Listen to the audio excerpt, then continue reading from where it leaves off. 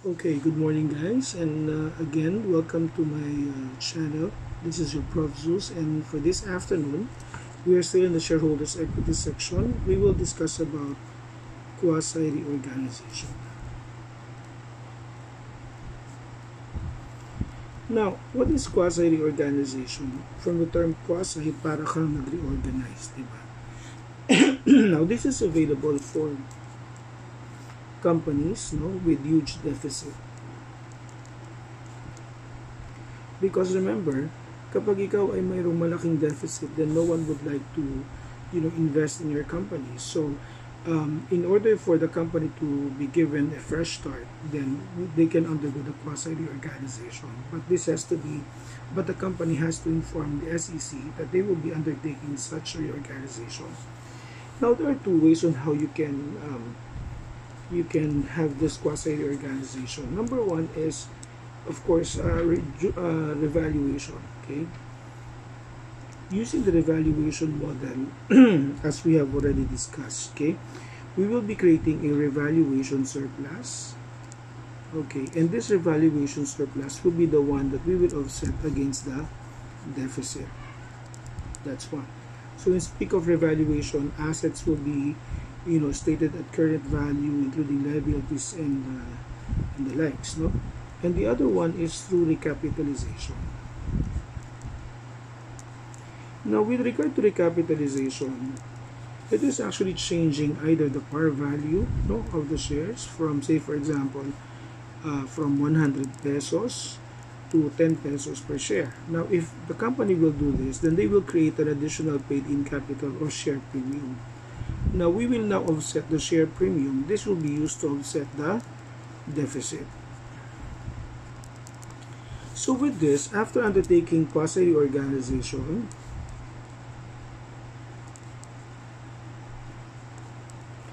the company's deficit will be equal to 0.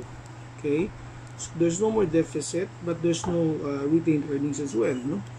Because remember, we are helping companies, okay, in order for them to be able to get back into their feet, so that people will invest in the company, and that will give them a fresh working capital requirement. Okay, fresh funds for working capital requirement. Let's have this again. Intermediate Accounting 2019 edition volume 3 by Professor Nita Robles and of course Dr. Patricia Playo. Okay, let's have this 2-27. So in 2-27, so Red Inc. has experienced several poor earnings and has several assets on its books that are undervalued. It desires to revalue its assets and eliminate the deficit. At December 31, 2020, the company owns the following identifiable assets. So they have the inventory, the land, building, machinery, accumulate the book value, and then the fair value. And they have a deficit of 2 million. So we are going to prepare the journal entries to be affected, no? Journal entries to be affected in the books in order for them to have a fresh start. Okay. So number one, inventory. So inventory, if you would notice, there's a drop in the value of the inventory. Okay. So what will be our entry? Debit retained earnings. So if you would notice, it's an additional deficit, no, for 300,000, and credit your inventory for 300,000. Okay. Number two.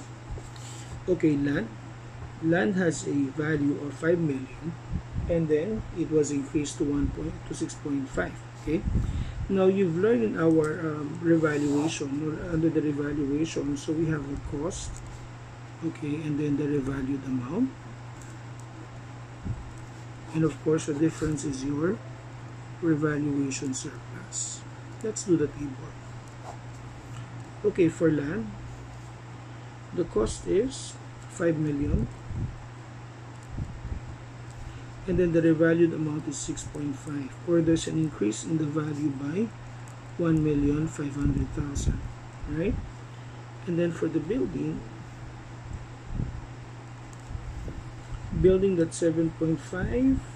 Okay, there's a cost of 7.5 million, and then accumulated depreciation of 3.5. Therefore, the book value is 4 million, which is this one. Okay, now according to the appraisal report, okay, the value is 5 million. Okay, so if you will try to so with this one, okay, so the increase or the revaluation surplus is actually 1 million. And this is how many percent increase? 1 million divided by 4, that's 25. So there's a 25% increase. We will increase this by 25 and also this one by 25. So that's going to be 7.5 million. Increase this by 1.25.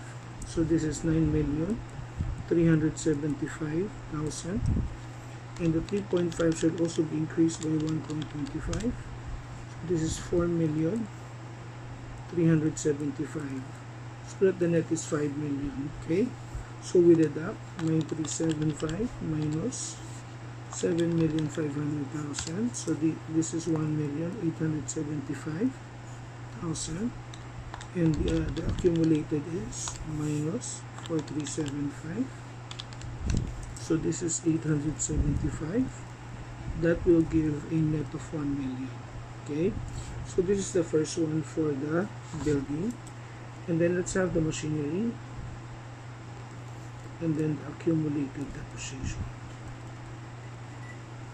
Machinery's cost is 3.5. So this is 3,500,000, and the accumulated is 1,500,000. Okay, so a net of 2 million.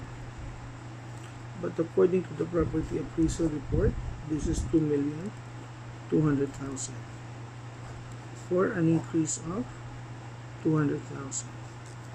Okay, so 200,000 divided by 2 million is, it's 10%. So there's a 10% increase. We will increase it by 10, and also this one. So 303.5 times 1.1. So this is 3,850,000. And then 1.5 times 1.1, this is 1,650,000. So that the net would be, so yes, 3,850.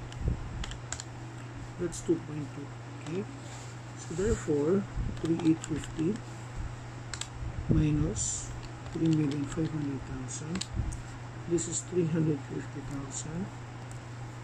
And then 150 minus 1.5. So 1.5 minus 1,650, 150. So there's a net increase of 200,000. So let us do the entry now. Okay. So we will now record all of these increases. So therefore, debit here, debit building for how much? 1,875,000. Okay. And then debit, so we're okay with this. Machinery for how much? Machinery is debited for how much? 350. And then accumulated depreciation is also increased for the building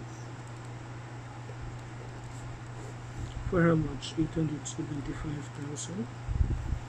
And then also the accumulated depreciation for the machinery is also increased for 150,000. So therefore, the revaluation surplus is how much? Okay, so revalue 1,200,000. This is 1 million plus 200, so 1,200,000. Okay, so let us check if the entries are debit is equal to credit, plus 350 minus 875 minus 150, 1.2. So we're okay. And so therefore, what are we going to do now? We're going to check on the balance of the retained earnings, okay, or the deficit. So we have here the deficit. Sabi niya, there's a 2 million pesos beginning balance, right? 2 million pesos, and then We charge to retained earnings 300,000 for the inventories. Okay, so we have how much? 2.3 million in terms of inventories. Okay, and then let us have the revaluation surplus. Okay, so revaluation surplus is how much? 1,200,000. So we have 1,020,000. Oh, no, there's still the land. Sorry, there's still the land. We forgot the 1.5 for the land. And then revaluation. So this is 2.7. Sorry, nakakalimutan ko na siya. So 2.7. So we have 2.7 in the revaluation, not 1.2. 1.2 and then the 1,500,000 for the land. So this is 2,700,000. Okay. So remember, the objective of the quasi reorganization is to eliminate this deficit. Okay. So what are we going to do? We are now going to prepare the entry. Okay, to offset the deficit against the revaluation surplus. Okay. So debit revaluation surplus for how much? 2.3 million, and credit your deficit for 2.3.